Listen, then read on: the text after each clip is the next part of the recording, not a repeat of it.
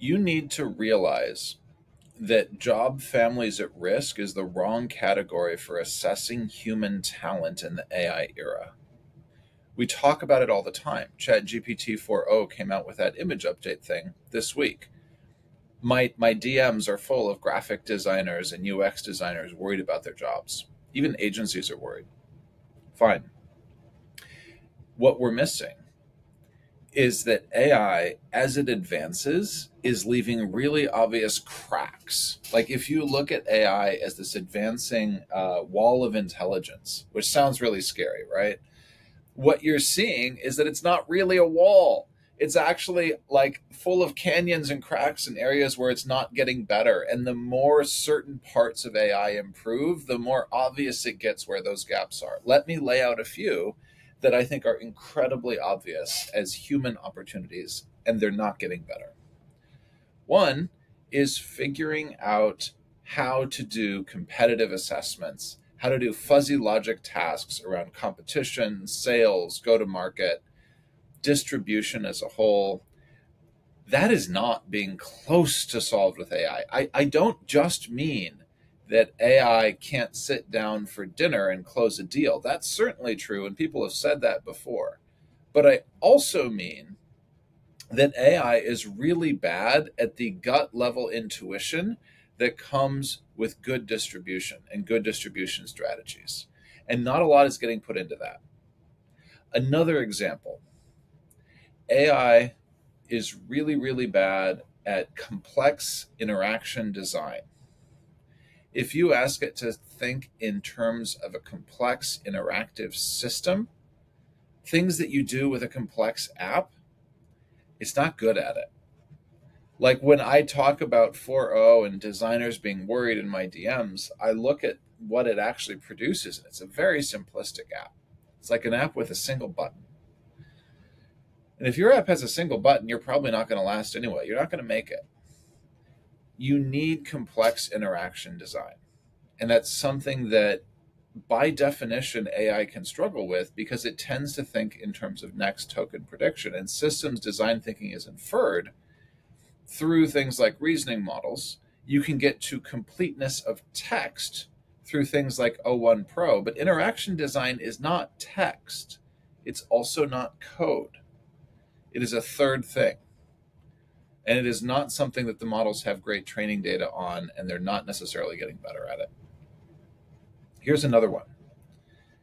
Technical solution architecture is something that enterprises used to have, and it was worth doing because enterprises could invest in an entire software engineering team to carry out the architecture once it was put through by someone who was very senior and understood the systems, blah, blah, blah.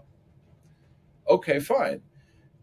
Now everyone can make software. Everyone has a team of like kind of dumb intern engineers in their pocket. We have no dumb solution architect equivalent. It's not there because you can't have a dumb solution architect by definition. And another category of DMs that I get all the time is, what do I do to design this app now that I've built a splashy looking front page in Lovable or in Bolt or whatever it might be? I have a non-functioning homepage. Isn't that impressive? Well, they know it's not, and they want it to be better.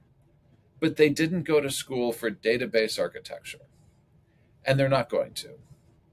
And so there's this enormous opportunity opening up for figuring out how you bridge that gap.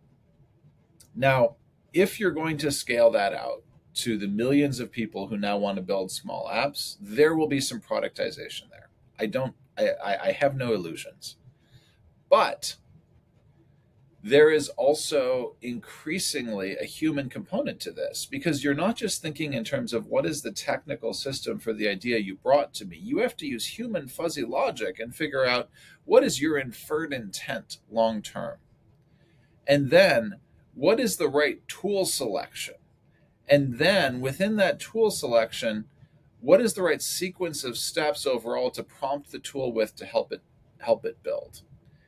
These are things that we don't really have names for, but they're highly important roles. Here's another one. ChatGPT now needs to be something that marketers measure and understand when they look at brand profile and they look at mentions and all of that. Nobody knows how to do that. Nobody knows how to game that and like get more chat GPT mentions. That's something that, yeah, maybe there's some science there. Maybe Stripe launching LLMs.txt is going to help their visibility in future chat GPT updates.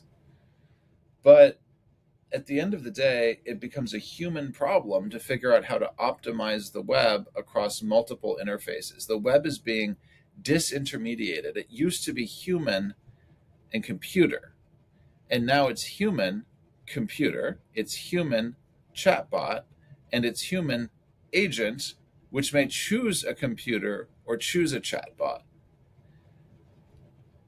And for marketers trying to solve that problem, like that's a whole new class of problem to solve for reaching people.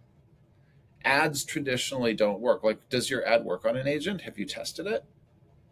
That's a human problem.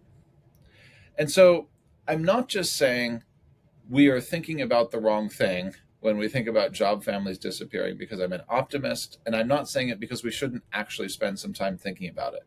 All I'm saying is the pendulum has swung so far over on the gloom and despair side that we are ignoring these really interesting niches that are coming and that are becoming more obvious as intelligence is scaling. Like, one of the things I look at is, where is the direction of these intelligences going? Where is AI evolving faster?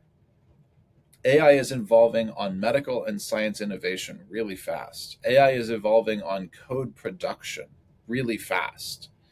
AI is evolving on complex text production for nonfiction purposes really fast. AI is evolving on reasoning across the web really fast. But there's a lot of other categories where it's not really moving much at all. And so we need to think about what that looks like.